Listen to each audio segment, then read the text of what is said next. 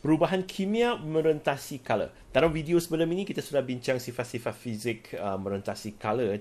Jadi dalam video ini kita akan bincang perubahan kimia merentasi color. Terdapat perubahan kimia yang beransur-ansur dari kiri ke kanan merentasi color. Contohnya, keasidan atau kebaisan oksida unsur berubah merentasi color. Okay. Dan yang kedua, ciri logam unsur juga berubah merentasi color. Contohnya sebelah kiri adalah logam, sebelah kanan adalah bukan logam. Dan di bahagian tengah-tengah tu ada sebahagiannya adalah separa logam. Okay. Keelektronegatifan juga berubah dari kiri ke kanan. Di sebelah kiri keelektronegatifan sangat rendah. Di sebelah kanan keelektronegatifan sangat tinggi. Ini adalah sifat-sifat kimia yang berubah merentasi color dari kiri ke kanan. Mari kita lihat oksida, asid, amphoteric dan base lah, iaitu perubahan keasidan atau kebaisan merentasi color dari kiri ke kanan.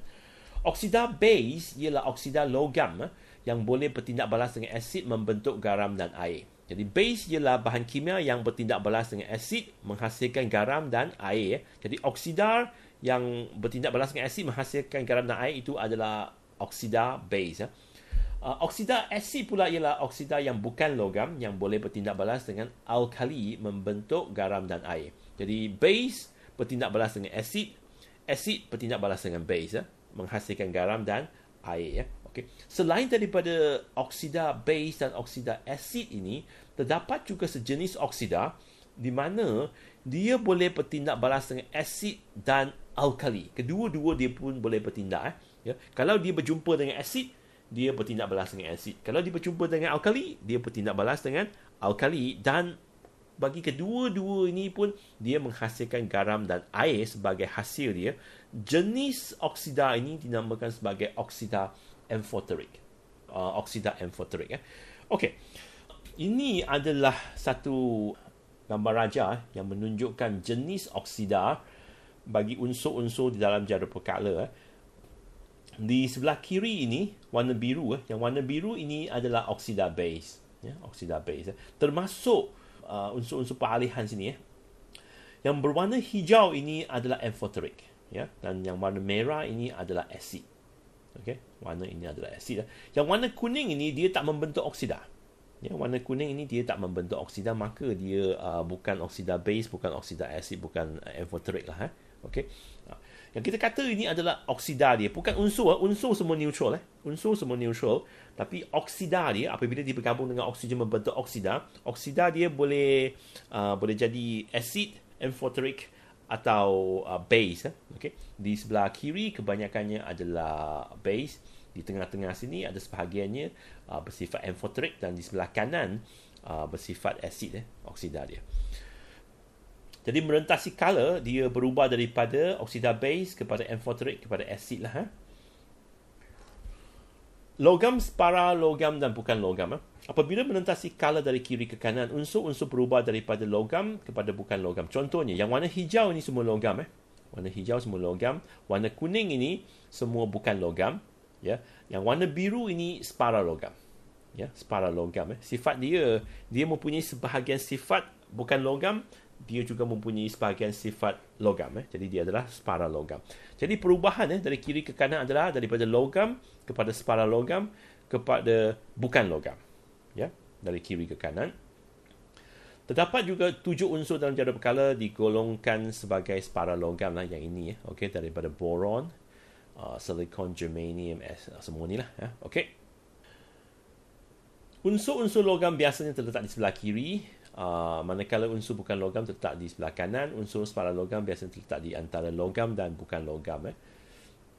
Unsur-unsur separa logam itu paling lazim digunakan dalam industri ialah silikon dan germanium. Separa logam ini dia mempunyai satu sifat istimewa. Dia boleh digunakan dalam industri elektronik. Contohnya, dia boleh digunakan untuk membuat diode, transistor yang sangat berguna lah dalam industri elektronik ini.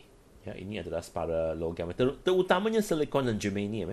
Silikon dan germanium ini digunakan untuk membuat diode dan transistor. Ya, dan digunakan dalam industri elektronik lah. Ya. Bagi keelektronegatifan pula, keelektronegatifan suatu unsur ialah suatu ukuran kebolehan atom unsur itu menarik elektron ke arahnya dalam suatu molekul. Keupayaan dia menarik elektron. Okay. Dan dari kiri ke kanan, keupayaan ini bertambah. Ya. Unsur-unsur logam mempunyai keelektronegatifan yang rendah, manakala unsur-unsur bukan logam mempunyai keelektronegatifan yang tinggi. Itu sebab mengapa unsur logam ini dia selalu membentuk positif, ion positif.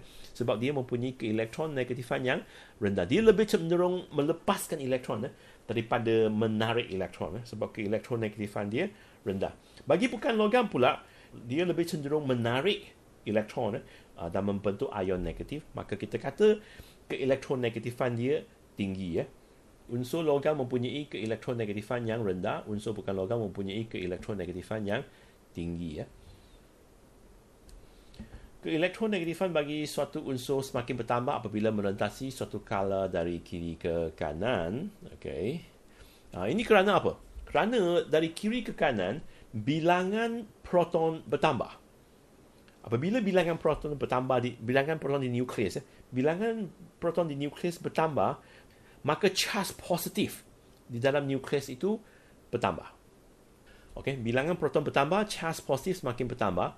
Apabila charge positif dia semakin bertambah, maka kekuatan nukleus atom untuk menarik elektron turut bertambah. Ya, charge positif bertambah, maka dia mempunyai daya tarikan ke atas elektron yang lebih tinggi. Dengan ini, keelektronegatifan bagi unsur itu bertambah lah. Okay. Jadi dari kiri ke kanan, charge positif di nukleus bertambah, maka keupayaan dia untuk menarik elektron membentuk ion negatif bertambah. Okay. Ini adalah apa yang kita perlu tahu lah bagi perubahan kimia merentasi kala, iaitu terdapat 3 perubahan ketara lah yang kita perlu tahu. Yang pertama adalah perubahan keasidan dan kebasean bagi oksida unsur itu. Dari kiri ke kanan. Kiri biasanya oksida base, tengah-tengah amphoteric, dan kanan adalah oksida asid. Okay. Yang kedua adalah sifat logam. Ya, sifat logam. Sebelah kiri logam, sebelah kanan bukan logam, tengah-tengah tu ada sebahagiannya adalah separa logam. Dan akhir sekali keelektronegatifan. Ya. Di sebelah kiri keelektronegatifan sangat rendah, di sebelah kanan keelektronegatifan sangat tinggi. Okay. Itu adalah apa yang penting bagi kala.